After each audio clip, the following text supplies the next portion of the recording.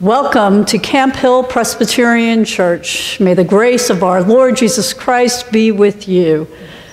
Hear now the proclamation of the entrance into Jerusalem on this Palm Sunday. Our reading this year is from Matthew's Gospel. When they had come near Jerusalem and had reached Bethphage, at the Mount of Olives, Jesus sent 2 disciples, saying to them, "Go into the village ahead of you, and immediately you will find a donkey tied and a colt with her. Untie them and bring them to me. If anyone says anything to you, just say this: 'The Lord needs them,' and he will send them immediately." This took place to fulfill what had been spoken through the prophet, saying, "Tell the daughter of Zion, look, your king is coming to you, humble and mounted on a donkey, and on a colt, the foal of a donkey." The disciples went and did as Jesus had directed them. They brought the donkey and the colt and put their cloaks on them, and Jesus sat on them. A very large crowd spread their cloaks on the road, and others cut branches from the trees and spread them on the road. The crowds that went ahead of him and that followed were shouting, "Hosanna to the Son of David! Blessed is the one who comes in the name of the Lord! Hosanna in the highest heaven!" When he entered Jerusalem, the whole city was in turmoil, asking, "Who is this?" The crowds were saying, "This is the prophet Jesus from Nazareth in Galilee."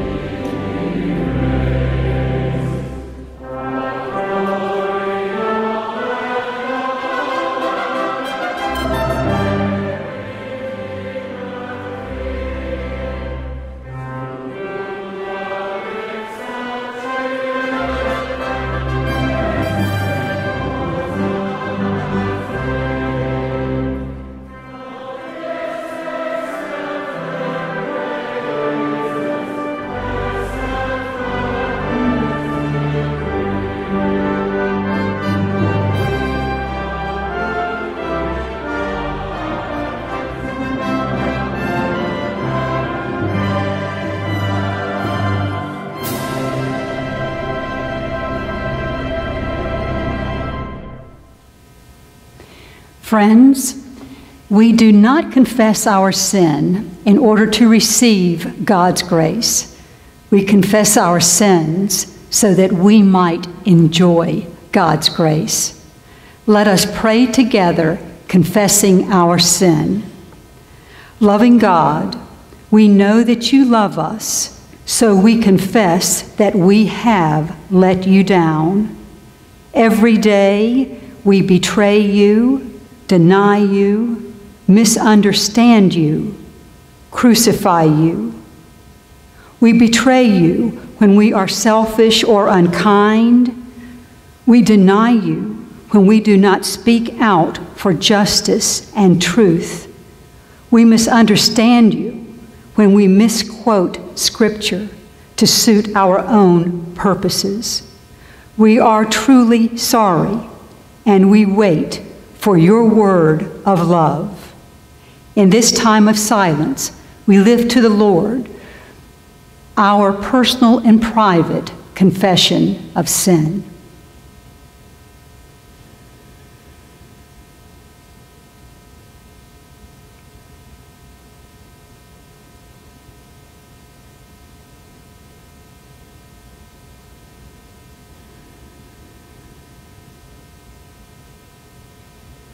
In your mercy, Lord, hear our prayer. Our words of assurance this morning come from our first scripture lesson for the day, from Psalm 118. Hear these words from the psalmist.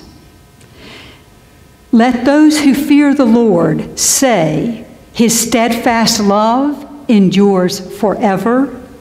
Out of my distress, I called on the Lord. The Lord answered me and set me free. The Lord is my strength and my song. He has become my salvation. I shall not die, but I shall live and recount the deeds of our Lord. Dearly beloved, in Christ, God answers us and sets us free. Believe the good news of the gospel. In Jesus Christ, we are all truly forgiven. Amen.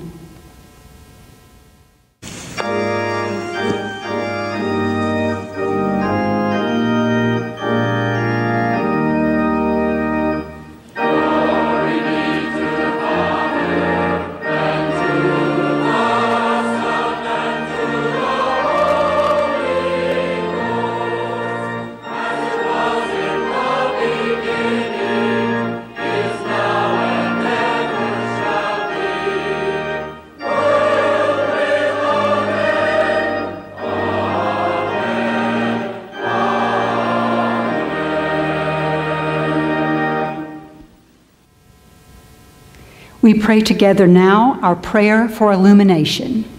Let us pray. Eternal God, whose word silences the shouts of the mighty, quiet within us every voice but your own. Speak to us through the power of your Holy Spirit, that we may receive grace to show Christ's love in our lives, given to your service. In his name we pray. Amen. Let us listen now to our first lesson for the day. I'll be reading from Psalm 118, verses 1 through 2, and then I'll skip to verse 19 and read through verse 29. Let us listen now for the word of the Lord. This is a song of victory.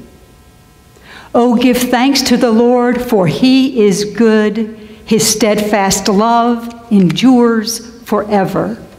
Let Israel say, his steadfast love endures forever. Open to me the gates of righteousness, that I may enter through them and give thanks to the Lord. This is the gate of the Lord. The righteous shall enter through it. I thank you that you have answered me and have become my salvation. The stone that the builders rejected has become the chief cornerstone. This is the Lord's doing. It is marvelous in our eyes.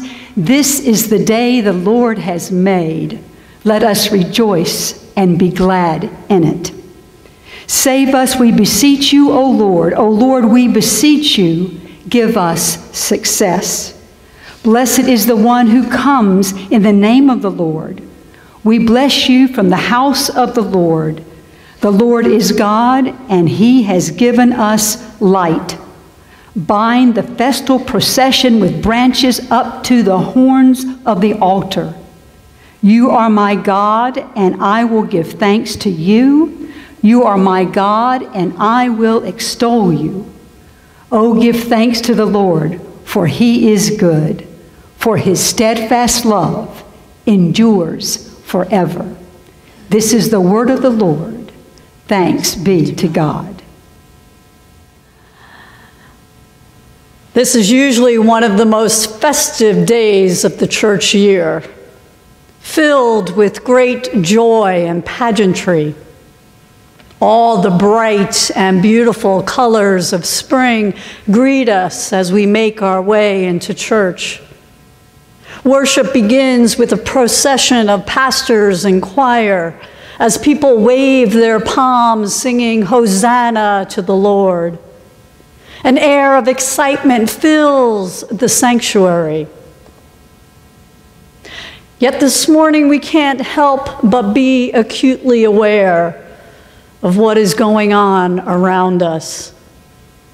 The excitement of this day tempered by an empty sanctuary. Our joy a bit mellowed by the concern of our hearts. Our minds focused on the news of the day, making it just that much harder to be transported back in time to those crowded streets in Jerusalem and celebrate the triumphal entry of our Lord into the holy city. Some pastors have opted out of reading the Palm Sunday text and have chosen instead to make this Passion Sunday, which is perfectly acceptable and understandable. Because who would throw a parade at a time like this? Not just because of the absence of a crowd, but is there really anything for us to celebrate? Yet it struck me that same question lingered in the air on that first Palm Sunday. If we remember the backdrop to that parade, which was the impending death of Jesus. What was there to celebrate when those streets of Jerusalem were filled with crowds to the overflowing? Most of them were pilgrims who had traveled from near and far to celebrate Passover, the Feast of Freedom, commemorating the seminal event in the history of Israel, the Exodus, when God delivered them from their slavery in Egypt into freedom and new life. A critical juncture in the sacred story of God's promise to Israel, revealing to them and to us that our God is an abiding presence who rescues people from their distress. Once freed from their slavery while wandering in the wilderness, Israel also came to know and experience the God who provides and our God who guides. So from that moment on, every year at Passover, generations of Jewish people gather together in their homes to retell the story of their journey from slavery to freedom by the strong and mighty hand of the Lord. just as we do each time we celebrate communion. We recite our history with God, culminating in our deliverance from slavery to sin through the life and death and resurrection of our Lord. Against that backdrop, that first Palm Sunday parade was really a freedom march, a march on Jerusalem led by Jesus, followed by a large crowd of people in search of freedom. Some of them were marching, hoping that Jesus was indeed the one sent to liberate them from their Roman oppressors. Others among the crowd had already found their freedom because they had experienced firsthand the liberating power of Jesus' love. Spanning the crowd, we recognize a few familiar faces. A woman smiling and cheering who we immediately recognize as the woman Jesus healed of her bleeding when she reached out and touched him in faith. Behind her, we see Mary and Martha clinging arm in arm, jumping for joy for the man who raised their beloved brother from the dead. And there he is, Lazarus, living proof of the resurrection power of our God. And waving her palm branch, she ripped off a tree as the woman who met Jesus. That day she went to the well to draw water. A day she'll never forget because it was the day Jesus gave her back her sense of dignity and self-worth that she had lost through a series of failed marriages. Now she's marching head held high in front of that wee little man named Zacchaeus, who now feels 6 feet tall because Jesus helped him to choose a more honorable way of earning a living. Sitting on the sidewalk, cradling her knees, rocking back and forth, humming the sweet sounds of Amazing Grace, is the woman Jesus forgave for her many acts of adultery. Right in front of her comes a woman dancing with reckless abandon. Right in front of Jesus, down the middle of the street. Our eyes can't believe it's the same woman who only months before had been bent over, crushed under the weight of her life's struggle and pain, until Jesus came and gave her the strength that raised her up.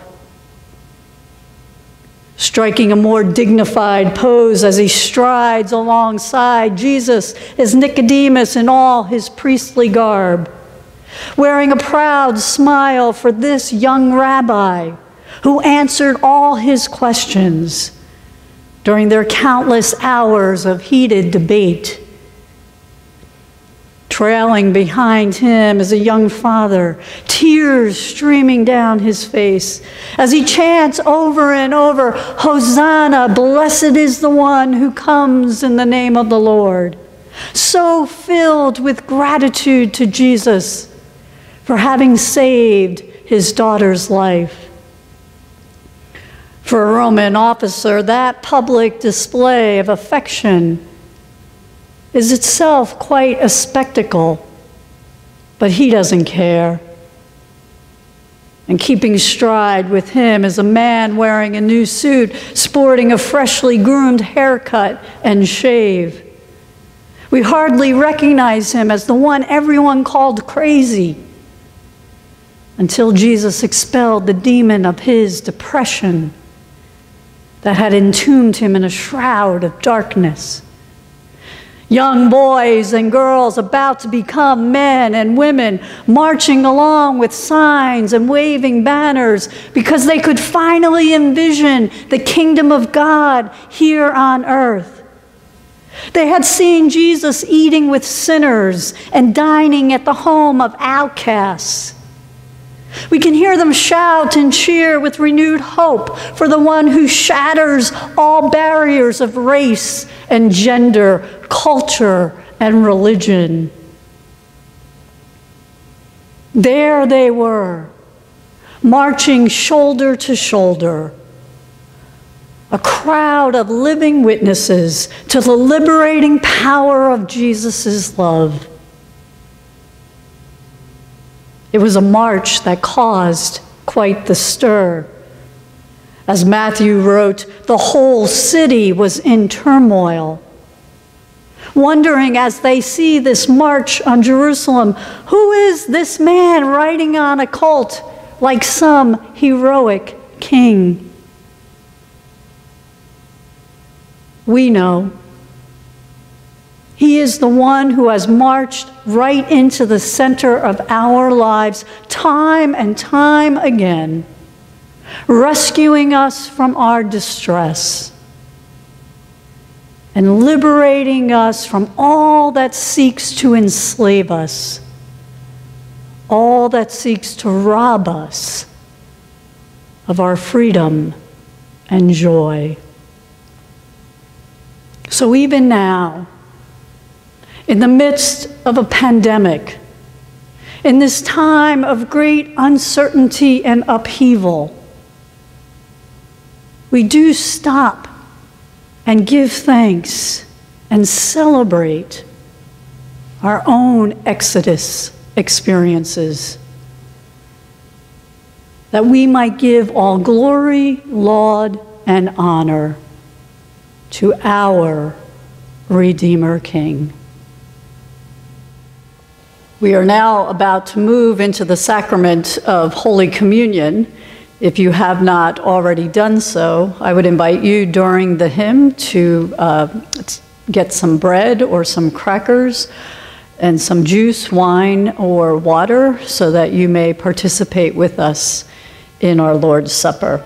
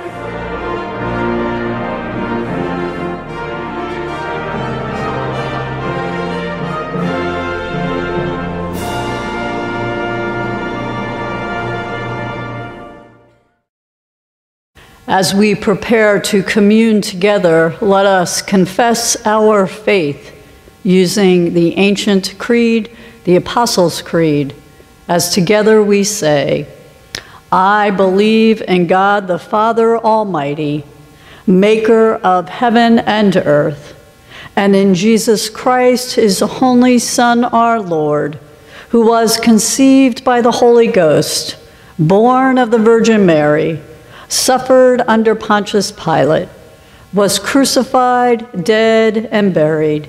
He descended into hell. The third day he rose again from the dead.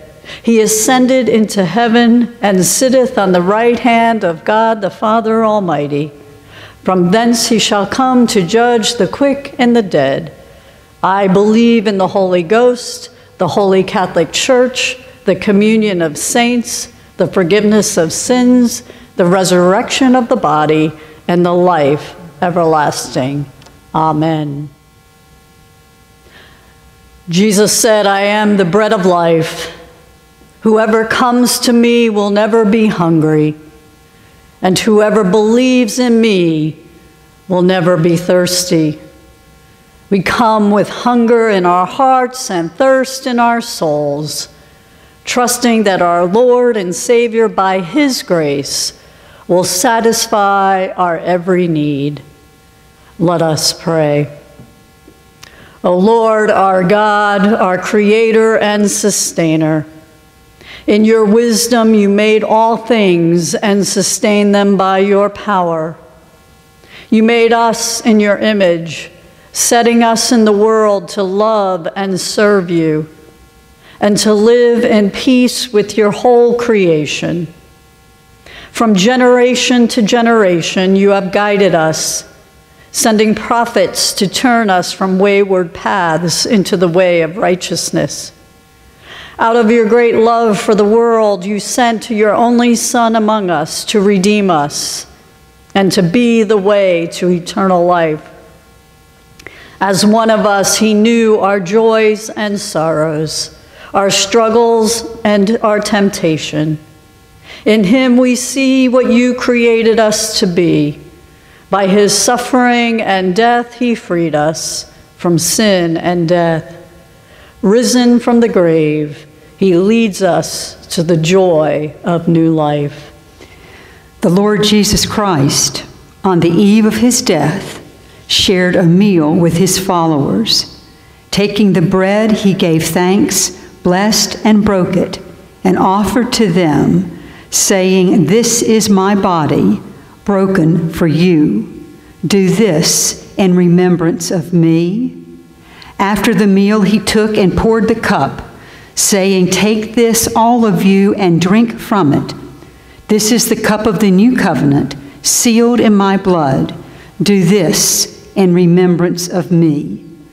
We eat and drink in memory of Jesus and his great love for us and our world.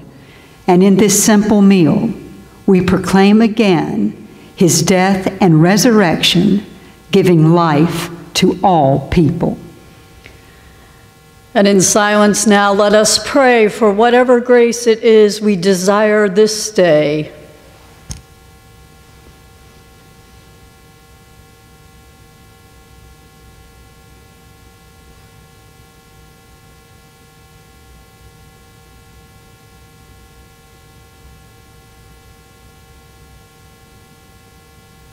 We pray, O God, for our world, that you might pour out your healing power upon our land and upon our whole world, that you might grant each of us your peace and courage and strength for the living of these days.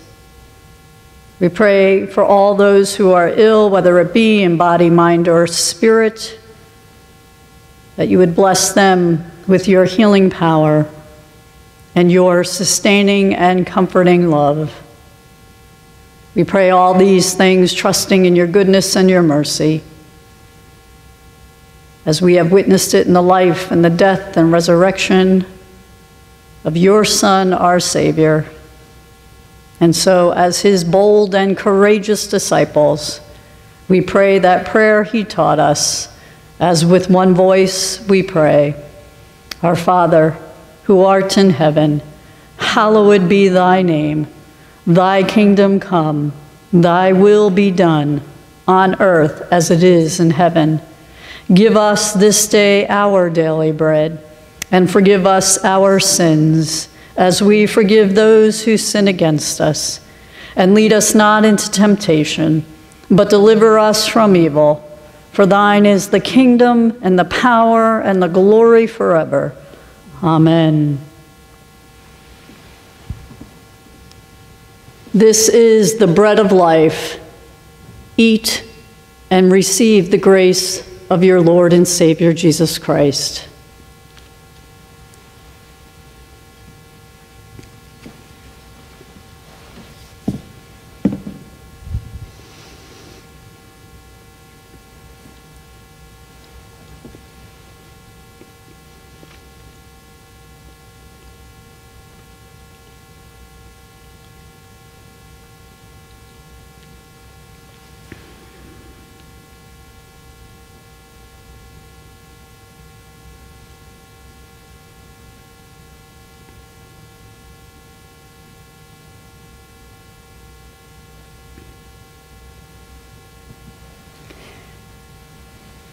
This is the cup of salvation.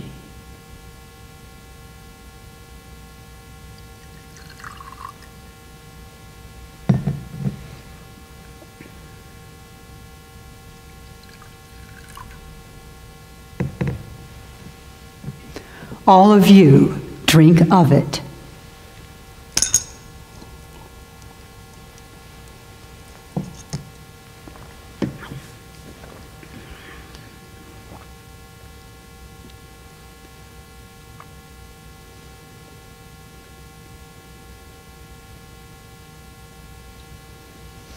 Let us pray together. God, our help and strength, you have satisfied our hunger with this Eucharistic food. Strengthen our faith that through death and resurrection of your Son, we may be led to salvation, for he is the Lord, now and forever. Amen.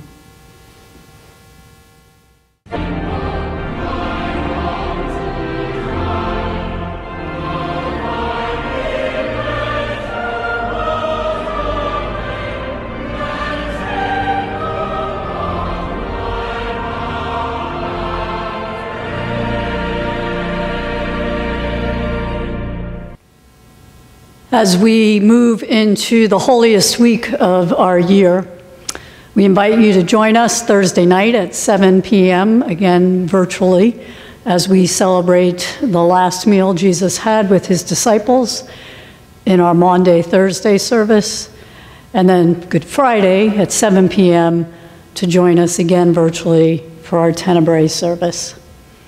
And now may the grace and mercy and peace of our Lord Jesus Christ, the love of God and the communion and fellowship of God's Holy Spirit abide with you and all those you love this day and forevermore. Amen.